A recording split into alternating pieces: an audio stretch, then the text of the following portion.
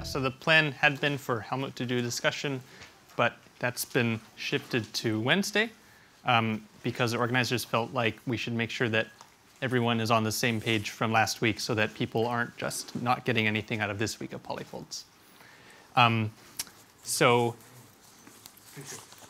the main point of this is to take questions from you guys, but I thought that I'd start off by recalling for you the definition of polyfold Fredholmness mostly as a way of putting a dictionary on the board between some polyfolds concepts and classical concepts.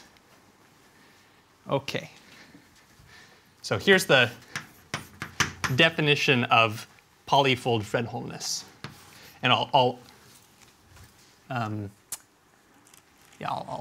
underline the polyfolds specific terminologies. So a scale infinity section F of a strong bundle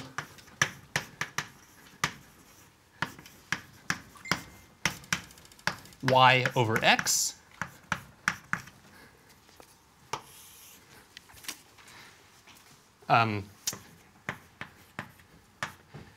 this is over x a tame M polyfold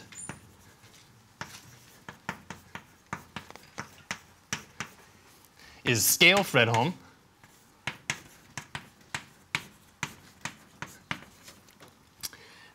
if the following conditions hold. So the first condition is F is regularizing. And the second condition is that it has a filled version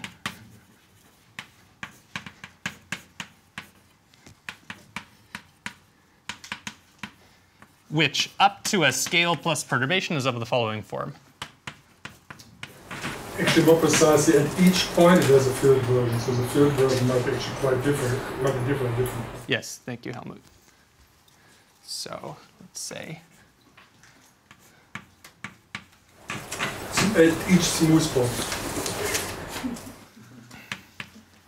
Gosh, okay, yes, thank you. So at each smooth point, or nearby each smooth point. Actually, it's a German.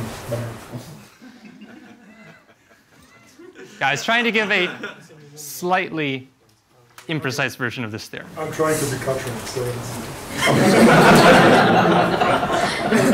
this is where you tell them to wait. You'll get to it. yes, you can shout back at me. I have a picture on the next slide. Okay, so which up to a scale plus perturbation is of the following form.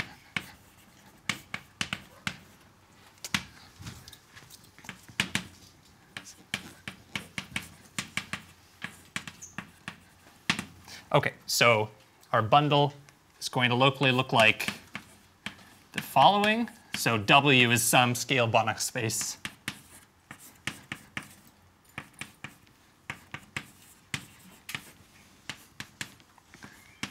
Bundle is locally trivial.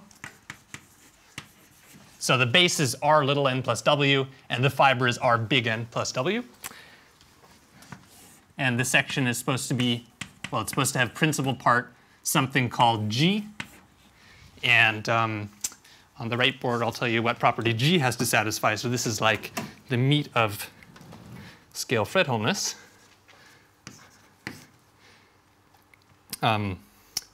So that property is that if we look at little g, and we subtract off g at the point we're centering at, and then we post-compose that with the projection down to W. Okay, so that's the W in the fiber. And then we apply it to a point V comma U. So little v lives in R little n and U lives in W. Then it's of the form U minus B of U comma V, where B is a, you can think of it as a family of contraction mappings parametrized by V. Let me switch the order of U and V. So V is living in this finite dimensional space, family of contraction mappings parameterized by V.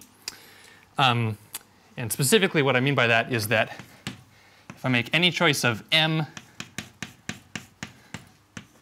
and epsilon,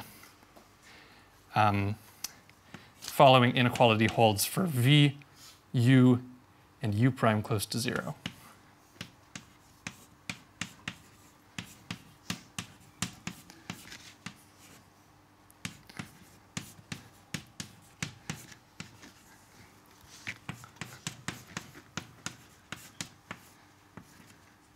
Where the notion of close to 0 can depend on the choice of m and epsilon. So it's this ginormous definition, but the point of me writing it on the board is not for you to completely understand it right this second. The point is to remind you of these words, which were introduced last week. And let's see if I can get all of them. Tame and polyfold, regularizing, filled, scale plus. I think that's everything. And now I'll recall for you the dictionary between those terms and concepts you're used to. Yes? You don't have corners appearing here because you're placing the 7 smooth point. Is that true? Or? This is stated in the boundary list context. I should have said, let's... there is a version also with boundary. Yes, there's a version of this with boundary, but so we don't have too many concepts at the same time. Let's assume that there's no boundary. Nick, can I ask you about that inequality on B? You haven't the element of BU sits inside W, right? Yes. So it sits inside Rn plus W. Rn plus W. So then the norm, should it have an M attached? Yeah. Yes, it should. It should. Quantifier attached to the epsilon. I mean, you really mean for every single epsilon it's going to be as epsilon goes to 0? Yeah. Yes, but this will be true on smaller and smaller neighborhoods of 0. It'll be true on smaller and smaller neighborhoods of 0. Okay. It's sort of when you have this scale structure, then when you go higher up, it just takes smaller and smaller neighborhoods. So it's really some kind of a germ condition. I see. So the closeness is allowed to depend on epsilon and M. Yes. Yeah, otherwise it's definitely wrong. I mean, Yeah, well that's what I was... Otherwise there's no application for this. I was trying to understand what it said. Yeah, and if there's time at the end, I can motivate this because there's a similar property satisfied by classical Fredholm maps. And in that context, you can think of B as something whose differential vanishes, and that's why in that case this inequality is satisfied, though on small balls where the smallness depends on epsilon.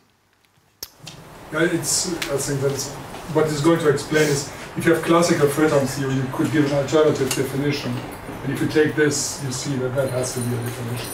Yes. Right, okay. Okay, before I move on to the dictionary, any other questions about this statement or complaints? Okay, great. Dictionary.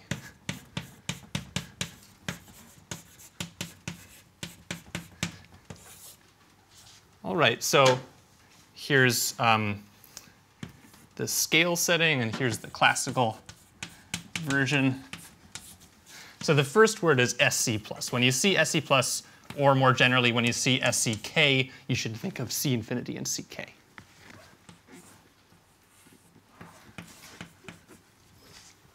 Okay. When you see the word strong bundle,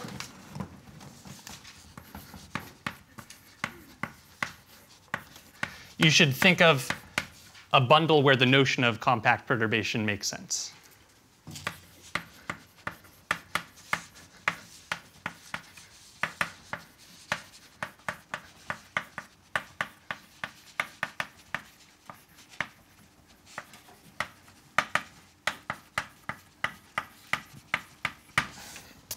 Okay.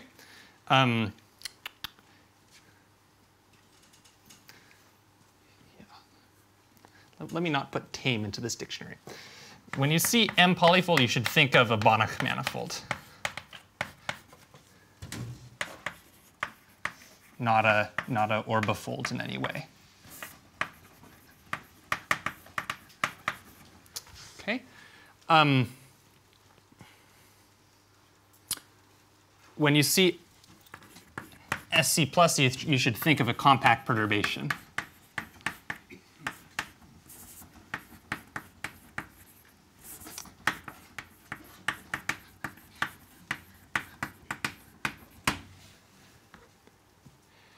And the only thing I left off is filled, because it's not exactly a classical notion. Let me recall for you that what does filled mean? Well, a priori, this section F isn't defined on an open subset of a scale Banach space. It's defined on a retract sitting inside such a thing, which is not such a nice space as far as we're used to thinking of spaces. The dimension can vary locally and so forth. And therefore, in order to have a meaningful Fredholm theory, you have to beef it up to a map that actually goes between open subsets of scale Banach spaces. And that's what this filled section is. It really, yes, question? Oh, no. Oh, yes. I should put that in here. Regularizing means you should think of elliptic regularity.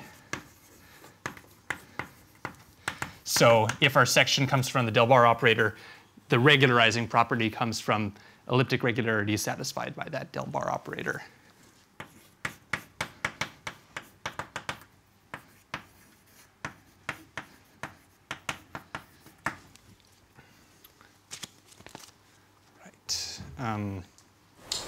Could you say something about Tang? If you don't want to put it in the dictionary. Tang. Say something, yeah. Yeah.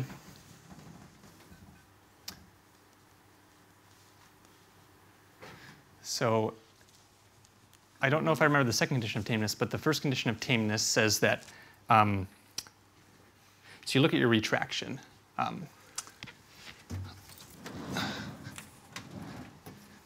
Let's say that R, which goes from x to x, is scale infinity and it's a retraction. Then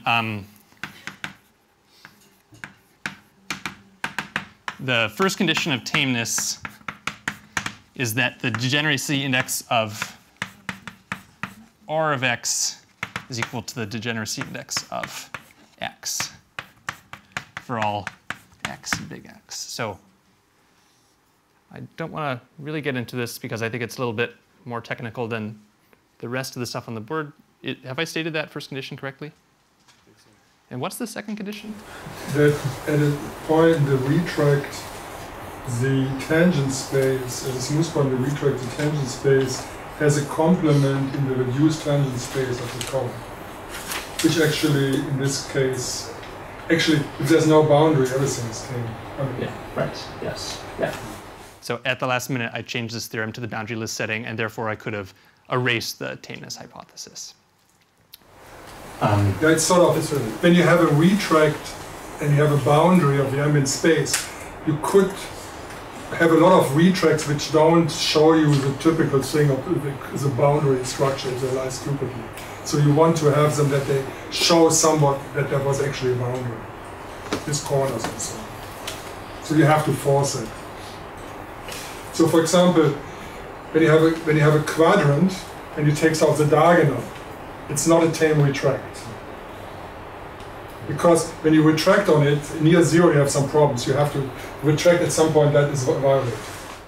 Okay, so the condition, or the picture you're thinking of is that, that this is your C. And just take the diagonal.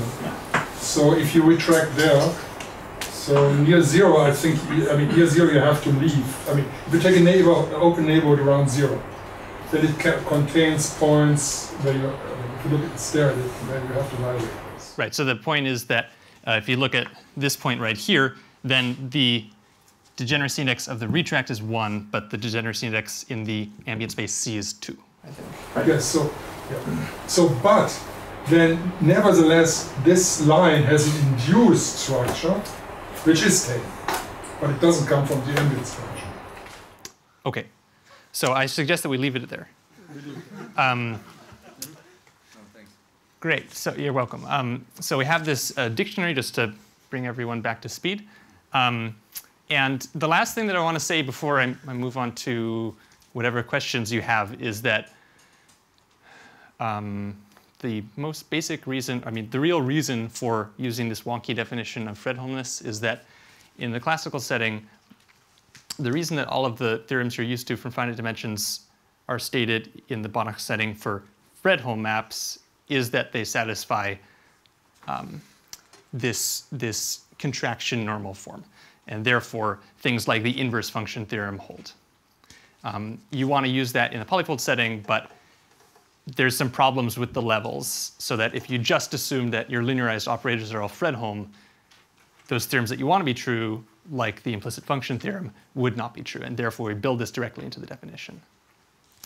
Like I said, I'll come back to this at the end if we have time, but I want to stop talking about this Fredholmness property now. Can I ask another question? I think Lisa asked it already, but I didn't get it. When you say close to 0, you mean that there is a fixed open set which doesn't depend on the level, or it does depend on the level. So for every m and epsilon, there's an open set so that this inequality holds on that open set. Because if it didn't depend on epsilon, then you could put a 0 in there. I mean, if it was the same set and it was fixed, and it was true for all epsilon, then it would have to down. So clearly it has to depend on epsilon. Sure. OK. So let me open up the floor for questions, which I will either answer or deflect.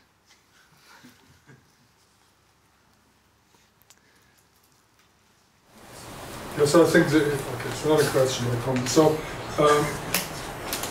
So this means that if you so besides being regularizing, Fredholm sections cannot make too rapid moves locally. It's a regularization property which constrains it how it moves. Whereas if you have a general SC smooth section, first of all, for this SC smooth section, the linearization usually does not depend continuously as an operator at the point where you take the linearization. So that's one of the features. Like when you are near nodes or near broken orbits, there's something rapidly changing which makes the linearized operators usually not continuous as operators. So the linearizations then can be very moving depending which direction they go very rapidly. And that kills the implicit function theorem in general, unless you have a taming device saying it has a little bit more regularity, which is this one. So you have this is a germ condition in this SC world. Yeah? And so if you have this germ condition, then it turns out you have an implicit function theorem in the usual way. If you linearize and it's onto, then nearby you have a solution manifold. So that means you have nearby a solution space which actually from the ambient space gets a structure which turns it into an order smooth manifold. Can we actually have that written down? Just yes. What the implicit function theorem says? That would be yeah, sure.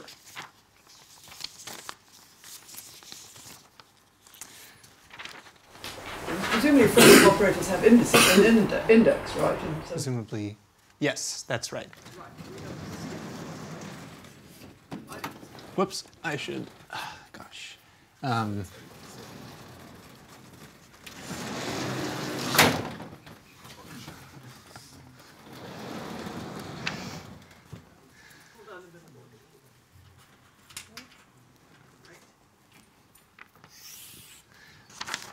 All right. So if you want to make some money, challenge me to shuffleboard this week. Right, so here's the implicit function theorem in the polyfold setting.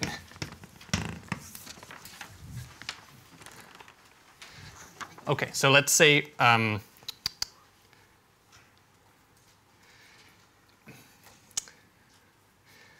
that y over x is a tame strong bundle. And let me just point out before Helmut does that this is the boundaryless setting, but for some reason you put the word tame there. So that was a cut and paste.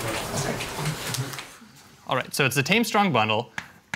It's a strong bundle over x and m polyfold with no boundary.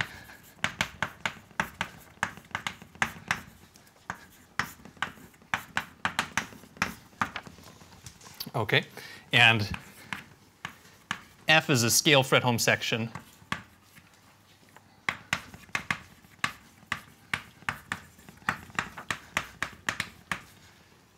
With the property that all of the linearizations are onto. So such that for every x in the 0 set.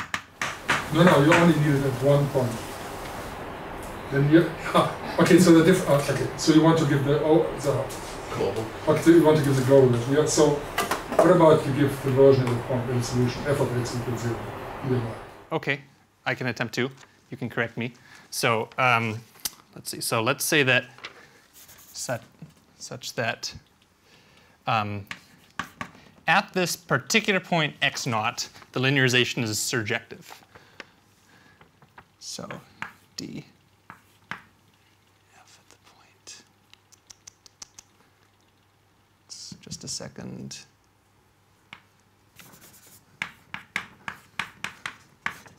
So this is supposed to go from the tangent space at x to the fiber over, or excuse me, the fiber over x naught. Okay, so then the theorem is that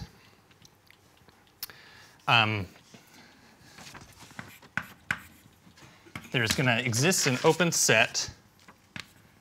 Here's where I might make a mistake with topology. So there exists U, an open set in, let's say, the 0th level of x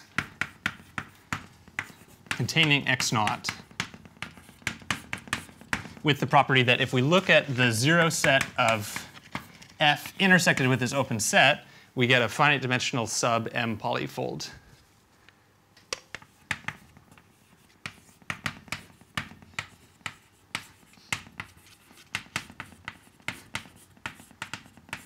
And then it's a theorem in HWZ's papers that it automatically inherits the structure of a finite dimensional C infinity manifold.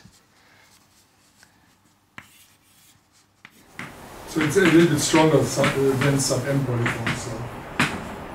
So it's a sub M polyfold which is so good that it also has a C infinity structure. Is x naught a smooth point? Yeah, automatically. It's by the regularizing property, it's a smooth point because it maps to 0. Okay.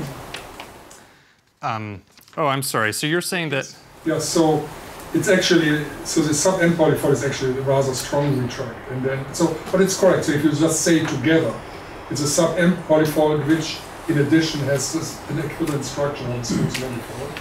That's good, and the linearization that any other solution set is also onto in that neighborhood.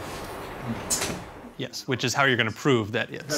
So it's an open condition that it's. Yeah, so there's a small open neighborhood that the full solution set carries the structure of a smooth manifold in the classical sense, and the linearization that every solution in set U is surjective as well.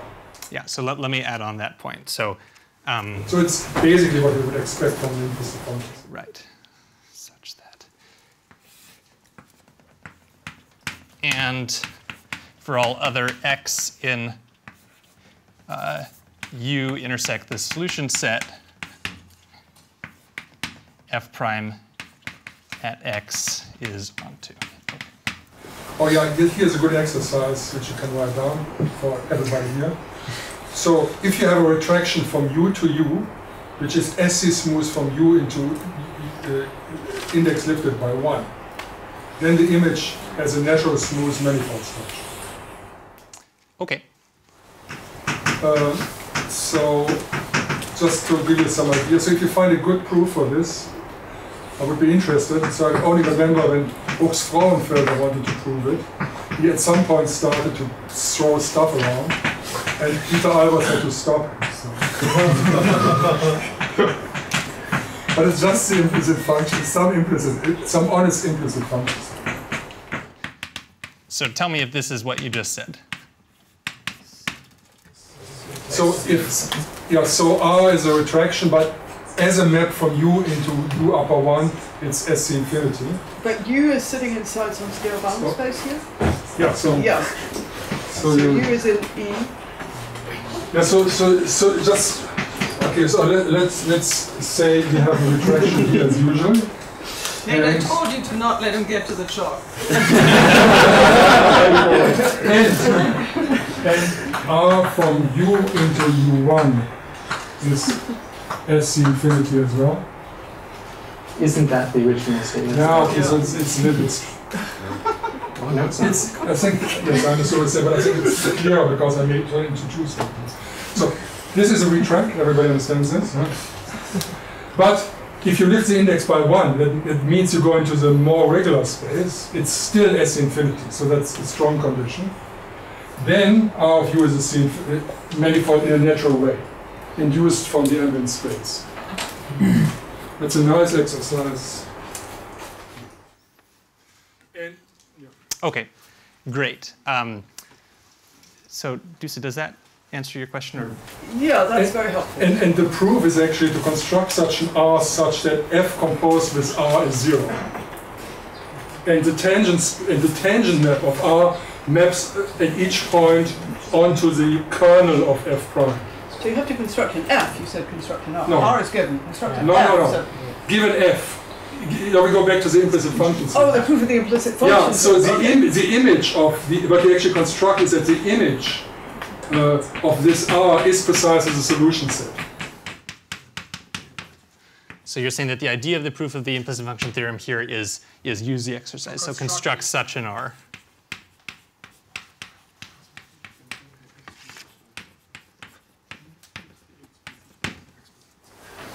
So that F composed with R is 0, and that the tangent of R has precisely the kernel of F prime at that point as the image.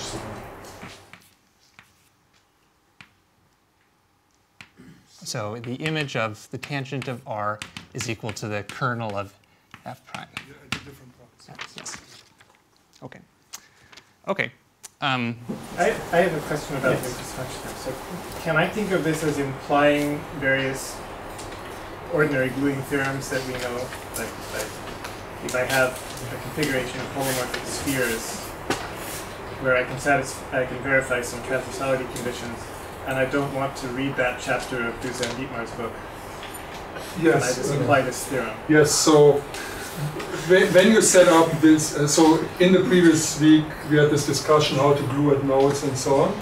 So if you set this up, you would get, say, the retract X. So we have a noded sphere, we look at what's nearby, we get the retract X, we construct this bundle, and then we look at this Cauchy-Riemann section, and then in the nice case where the linearization is surjective, Okay. then you have this implicit functions theorem and the nearby solution are the glued solution. So what's the precise transversality condition that needs to be verified? So in this case of a broken thing would be actually for each bit the classical surjectivity. So if you have two spheres as a node. I think what I remember in their book says a little bit more. I think there's also a condition of transversality of evaluation maps. Yeah, okay, so, well, you need the right index here that actually works. I'm sure you need the same conditions, it's just that you have to check them in a polyfill, you have to check you have a Fredholm, Fredholm operator. It's precisely the condition what they say. That is what guarantees the surjectivity. So one can just translate that into... No, sure, I mean, whatever classically is true is true. Whatever good thing you can say classically, you find here as well, and it has the same ramifications. So I didn't understand what you said about how the transversality of the evaluation map in that case would get built into... Well, when you set up, the things are... So... The two operators don't move independently because they are defined on spheres which have common points. So that gives you some algebraic obstruction. So you have to verify then that is surjective. So that is, if you have transversality of things, the cross terms are precisely so. So that's going to change the scale Banach spaces that you're working with, right? The condition that your nodal point has to be in common between the... No, that is in the setup. So just... Can I try that is precisely this... So precisely, which I think you explained, or Joel, that is why you have the negative gluing this averaging term. Yes, right. So in this case, this is precisely where you have maps from two spheres with two distinguished points, and the nodal value coincides. That is already built in that they actually coincide there. So because of this term, so you cannot look at the two operators completely separately, because you have this constraint that when you linearize, that you only look at things which coincides over this point. So And that transversality condition precisely then means that it doesn't matter. Yes. Okay. Andrew?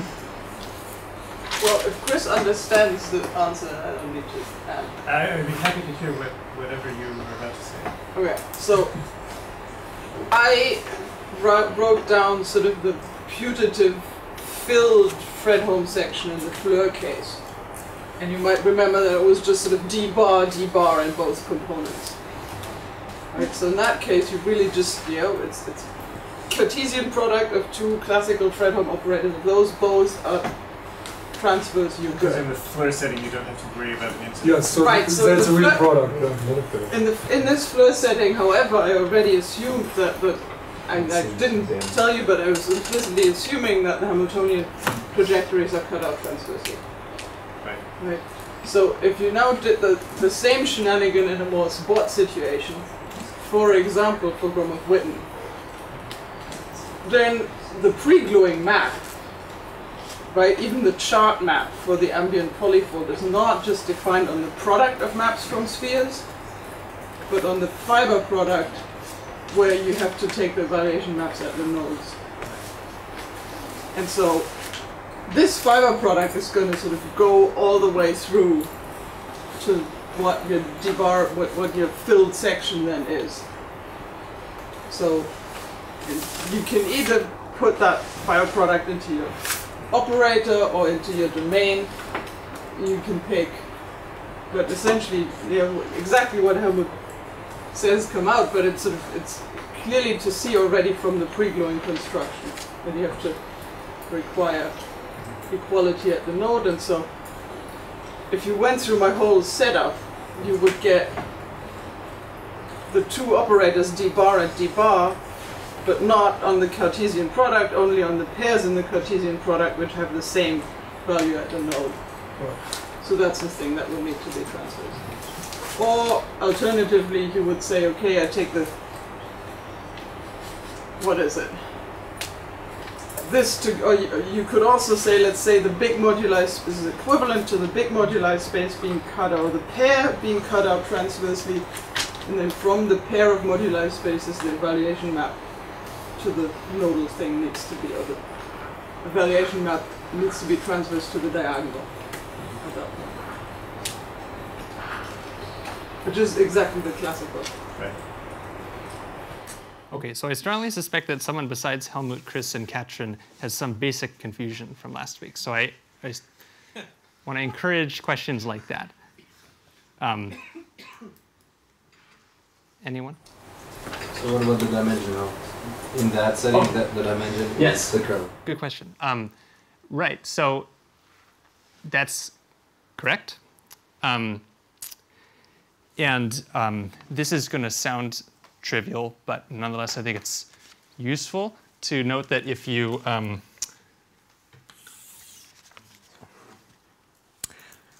let's say that we start out with a, whoops, yeah, this is chalk.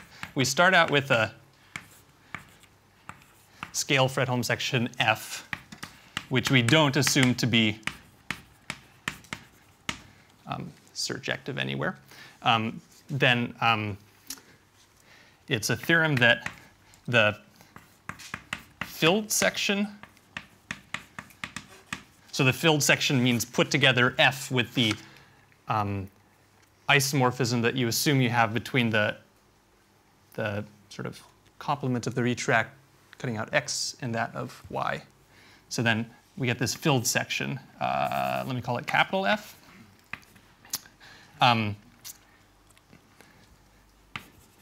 So then it's a fact that this filled section, which is now going between honest scale Banach spaces or open subsets thereof, has classically Fredholm linearizations.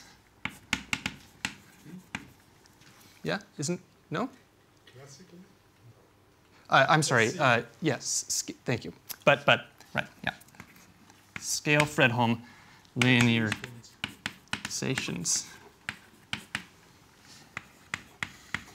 at every x in x infinity, and then Helmut, correct me if I'm wrong, but the Fredholm index of, well, but it has a Fredholm index, okay. And let's say that the index of this linearization at some point x naught is equal to, I, then you can first apply a theorem saying that you can always perturb using scale plus sections to get this transversality satisfied at this point.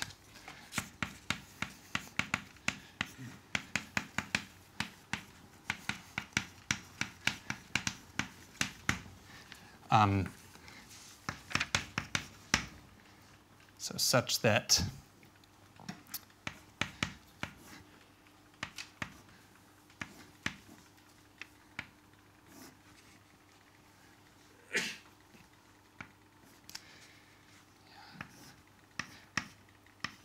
I think I might be mingling this, so hold on for a second. Don't like to say so usually when you talk about a field section, it comes from having chosen a point for fx. So there's usually one, because when you look at this condition there, when you go higher and higher up, the points where it can only be defined, the field section basically only exists. You go to higher and higher levels near the original chosen point. You're complaining about the fact that I should have been clear about the localness of the filling. You said for every x. Yeah, so because usually it makes only sense at one point. Yeah. So the thing that I wanted to get across, and clearly I'm not saying this correctly, is that there's a notion. Thank you, Helmut. There's a notion of Fredholm index, and even if you don't assume surjectivity, and you can perturb to get surjectivity, and then the dimension of the finite dimensional C infinity manifold that will cut out is equal to the Fredholm index of the original thing. So rather than try to make that precise, let me just erase this. So I think what Helmut is saying, that this field section, you fix the x in x infinity first, and then you look at field sections with little because by the theory, every point might have a completely different, a priori could have a completely different filling. Right, so it's just the order of the think of a really wild set, then at each point, when you have to fill, you have to put something else. So the filling is actually only of auxiliary nature. It doesn't have any intrinsic structure. It just exists, and that's it. If it exists, then it's fertile. If it doesn't,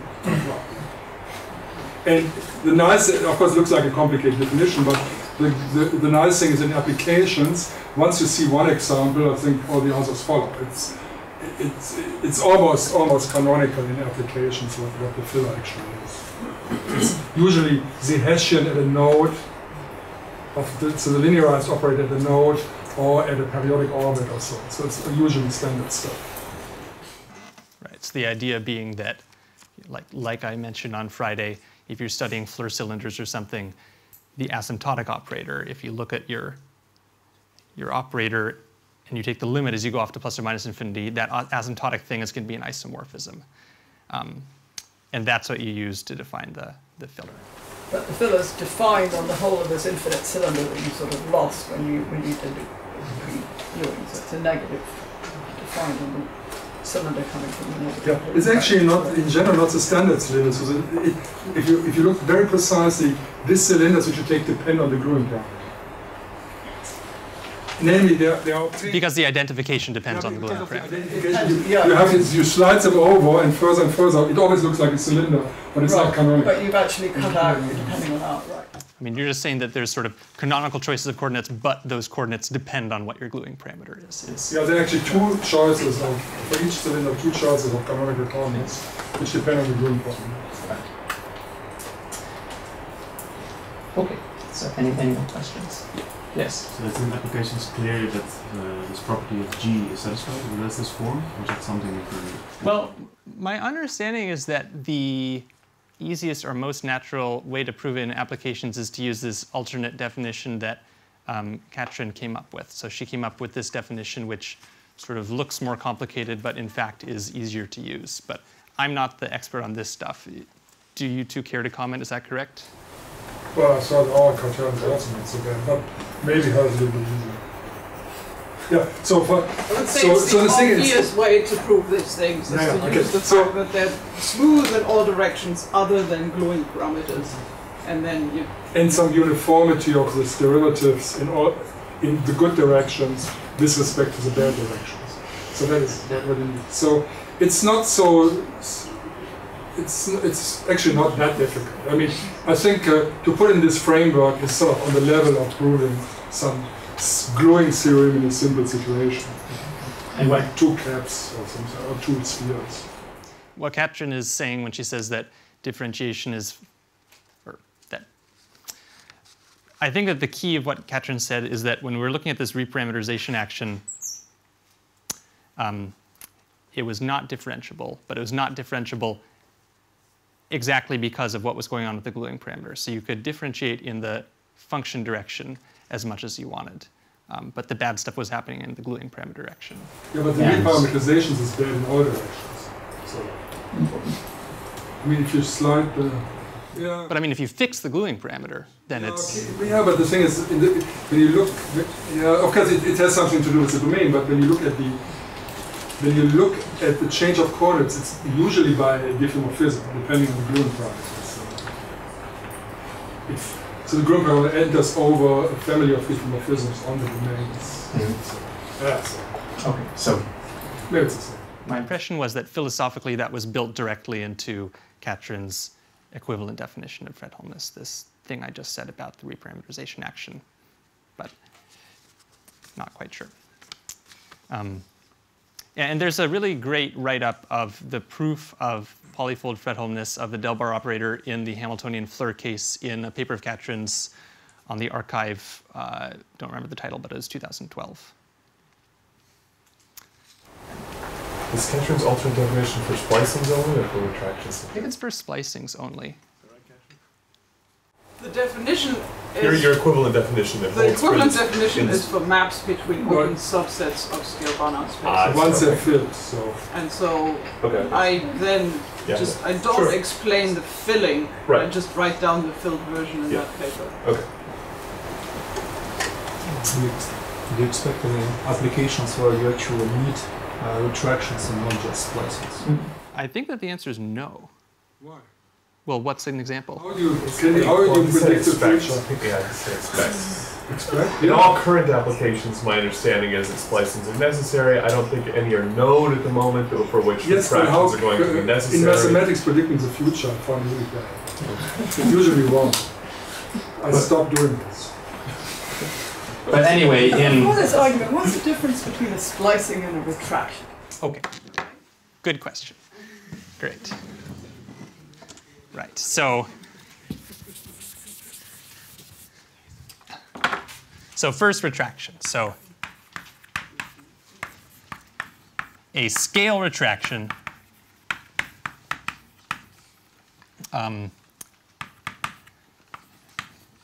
is a scale infinity map R which goes between open subsets of scale Banach spaces with R composed R is equal to R.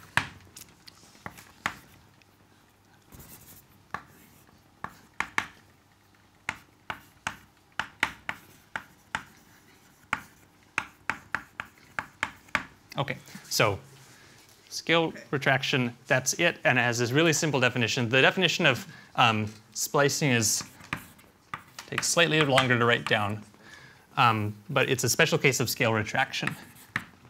So a scale splicing is a map following form. So let's call it P, going from, and let me write down the case without boundary. RD plus E to itself of the following form. So it's going to send a point V comma E to V comma pi sub V of E with the following properties. So the first thing is that these pi sub V's are families of linear retractions. So for all V, pi sub V, which goes from E to itself is a, let's see, is a, what do you want to call it, a scale projection. Yeah, so let me just say, so it's a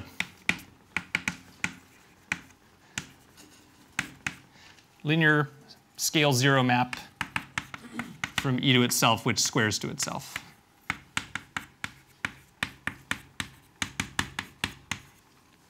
And then the second property is that P itself is smooth. Did I say that correctly? Yeah, OK.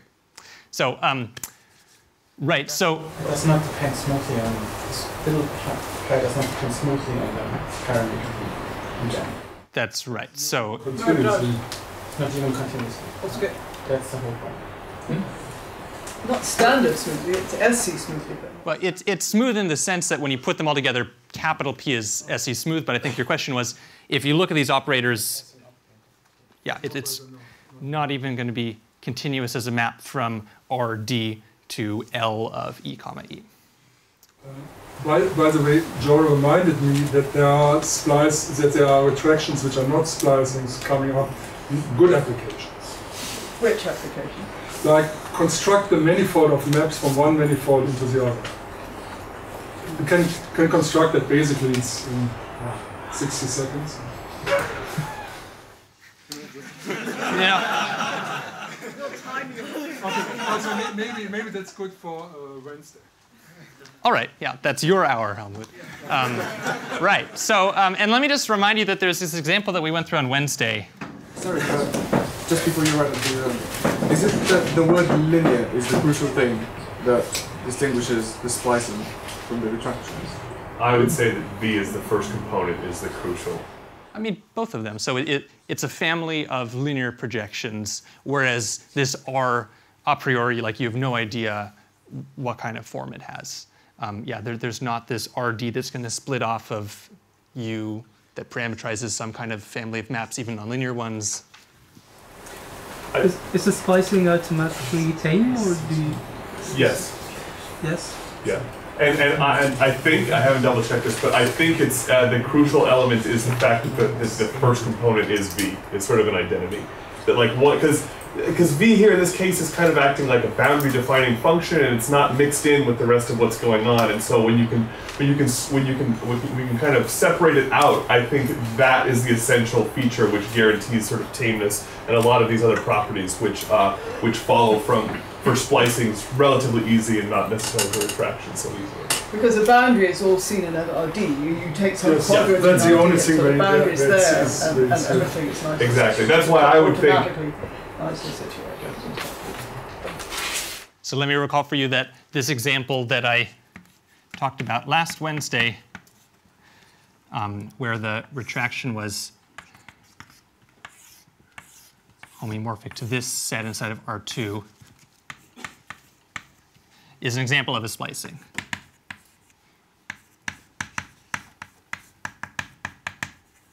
So in this case, V is running in the horizontal direction.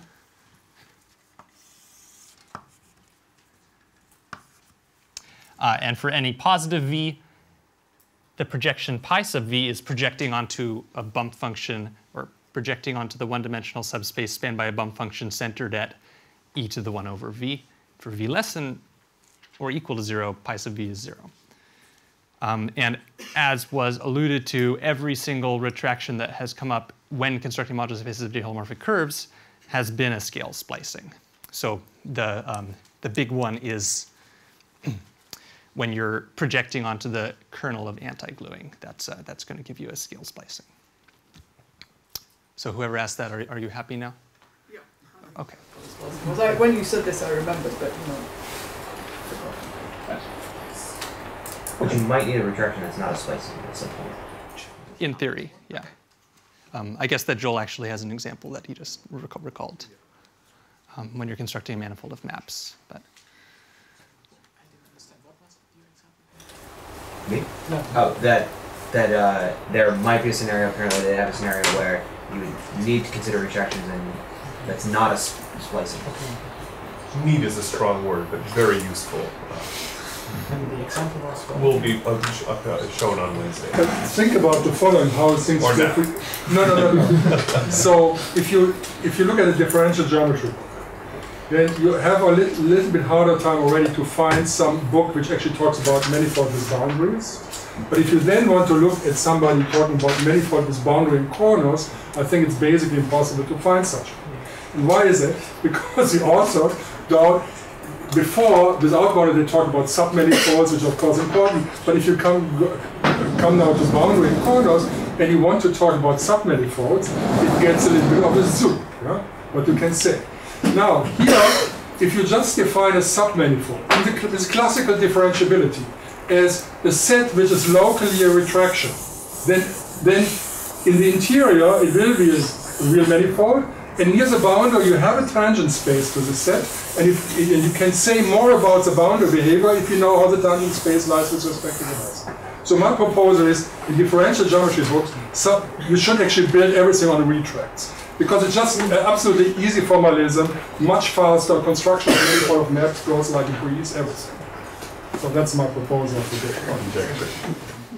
Okay, great. You still have 6 minutes. Yeah, thanks. Right, so I think one more question, then I want to say something. What's that? Can you say, you wanted to say something about the classical analog of the Fredholm condition? How it looks like in the classical? Yeah, so I think I have something more important to say. If you want to read about that, it's like half a page long. It's super easy and it's nice, and it's in a paper titled A General Fredholm Theory No. 2 by Hofer, Vysotsky, and Sender in the introduction. Any other last question? Okay, so what I want to do in the last 10 minutes, I hope I can fit it in, is prove the easiest possible version of regularization theorem. And the reason that this is relevant is that the polyfold version of this has exactly the same proof, basically with scales stuck in front of some words. Right, and I should say that this is lifted from Katrin's course a couple of years ago. Right, so here's the idea. So let's take a finite dimensional vector bundle, E living over B. And S is a section of it. So here, B is a finite dimensional manifold. E is a finite rank vector bundle.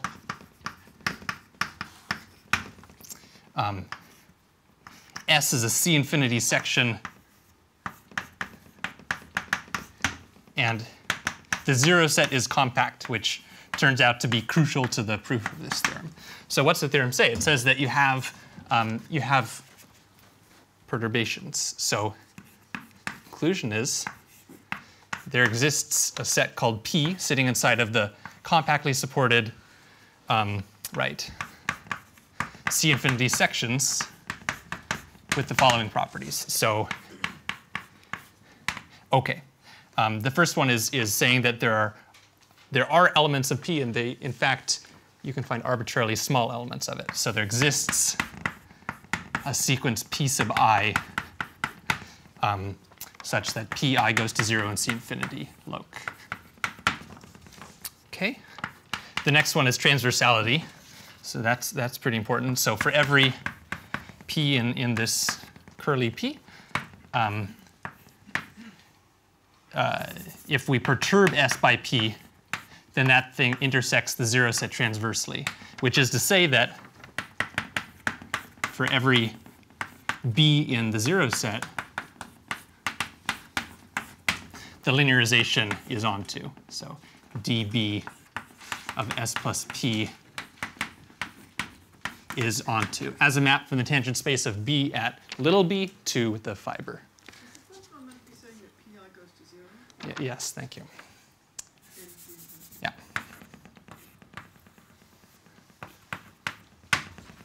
Okay, and then the last one is that compactness is preserved.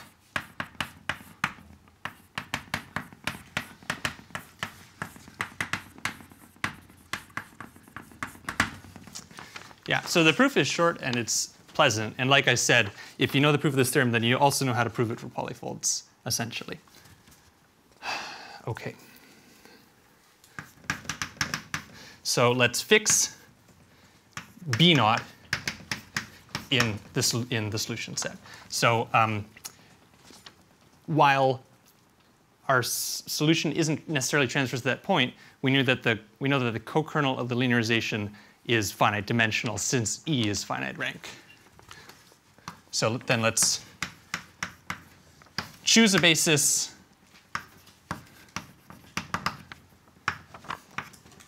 E1 through EM for the co-kernel of the linearization at B naught of S.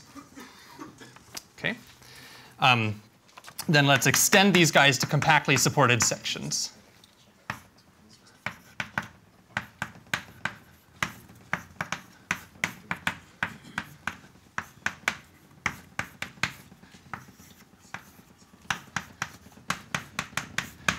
Okay, and so then using these finitely many sections, let's soup up our original vector bundle. So let's look at the following things sitting over B times Rm.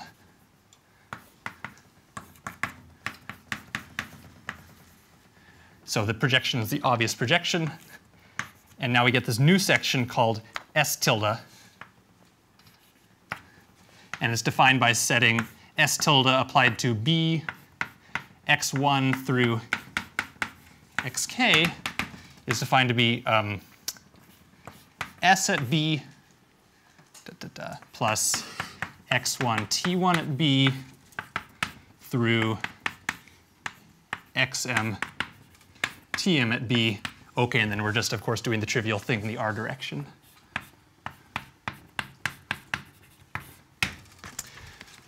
Now, the point of this is that now we've killed off that co-kernel at B naught. So we know that S tilde is transverse to 0 at the point B naught 0. Okay. And it follows from that that there exists delta greater than 0 and U, which sits inside of B, which is supposed to be a neighborhood of B naught, with the property that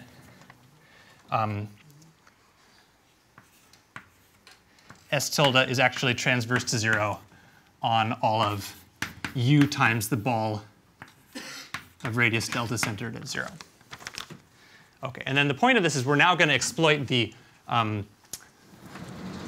compactness of the original solution set to say that we can more or less cover the original solution set by finitely many of these sets U. Okay.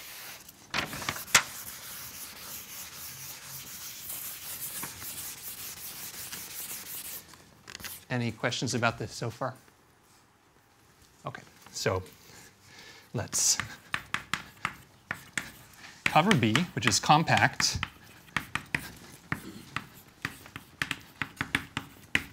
by finitely many of these open sets U. Since we can do this original process at any B naught in the solution set. Okay, so then what that allows us to do is we can... B was not necessarily compact, but S inverse 0 was compact. That was not... S inverse of 0 is compact. I think you mean instead of B, you mean...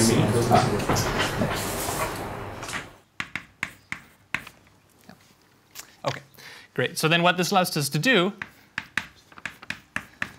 if you write down what this implies, is construct a fattening up E times RK living over B times RK and a section S tilde with the property that, let me say this correctly, right. S tilde is transverse to 0 on B, or yeah, excuse me, on S inverse of 0 times the ball of radius delta. So it's now crucial that there were only finitely many of these sets so I could choose the uniform delta. Okay, so now we're almost done. So let's set sigma to be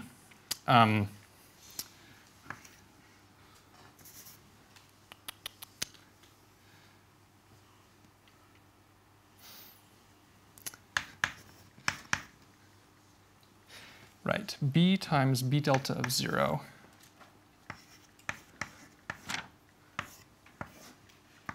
intersect the solution set of S tilde. Oh, and I'm sorry, this should have been a neighborhood U of the 0 set. So U is supposed to contain the 0 set. So now it makes sense.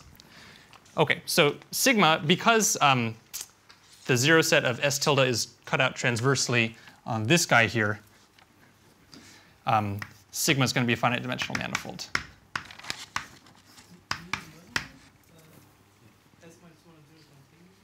Yes, thank you.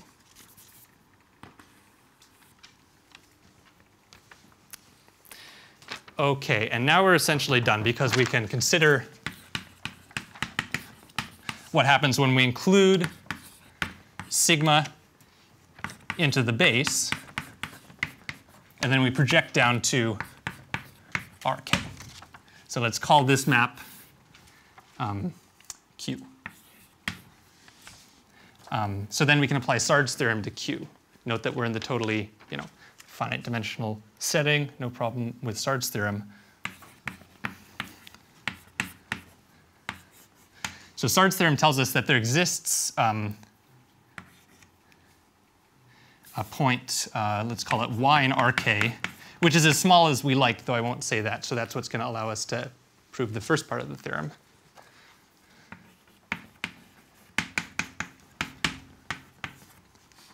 So this is a regular value of Q. And so it follows that if we look at S plus y1 t1 all the way up through yk tk, this guy, which is a section now of our original bundle E over B, is transverse to 0, which is all we wanted in the first place. So anyway, that proves the theorem.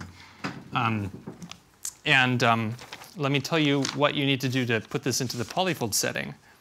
So the first thing is that you need this contraction part of the definition of scale Fredholm in order to be able to say that solution sets of things transverse to 0 are finite dimensional smooth manifolds. And then the other thing that you need are your scale Banach spaces to actually be scale Hilbert spaces in order for bump functions to be defined. Yeah, you just need, you need SC smooth bump functions, but they exist also. Not all Banach spaces, but inside. Okay, so anyway, you need bump functions. And besides that, the rest of the theorem carries through. Any questions about the proof? And then your TIs would be SC plus. Yes, right. Your TIs are now going to be. Otherwise, you can just copy it. Yeah, so you're going to conclude that you can get transversality by perturbing only with scale plus sections. Yeah. Felix? You call this regularization theorem, but it has nothing to do with the regularizing property of F. It's just that you can make complex perturbation. It's just. Yeah, I guess it's a different kind of regularizing. It's a regularizing in the sense that you end up with a smooth manifold. That's true. Yeah, it's very confusing, the language, because there are two kinds of regularization. Okay, I will stop now.